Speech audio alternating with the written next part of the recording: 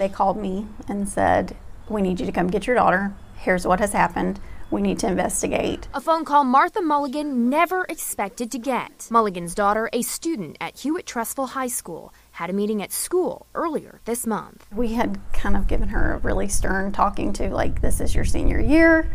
You're down to the wire. You've got to suck it up, buttercup, and, get these things turned in and get these things done. Mulligan says her daughter was upset and took her frustration out in a social media post. I think the phrase that got her in trouble was, "I'm in a peed off mood and people need to just stay away from me. I'm ready to hurt and kill." That post quickly taken down, but shared with the school. Mulligan says her daughter deals with a disability. Her condition sometimes makes it hard to process things.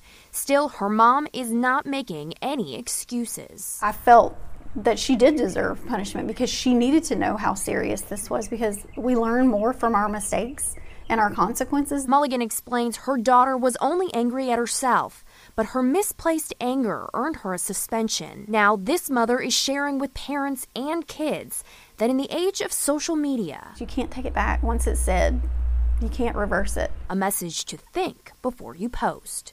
In Trussville, Mary O'Connell, WVTM 13.